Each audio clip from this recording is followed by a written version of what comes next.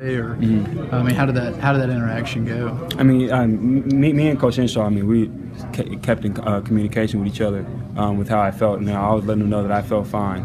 But basically, like I said, they just wanted to keep me as a just in an emergency situation, not to go out there and get hurt even more.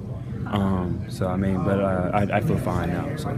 Were you talking to Luke, helping Luke out during the game? Oh, absolutely. Whenever he came off the field, I would let him know what I saw, and then whenever I came off the field, he let me know whatever he saw with the different reads, the different coverages that they were running as well. So.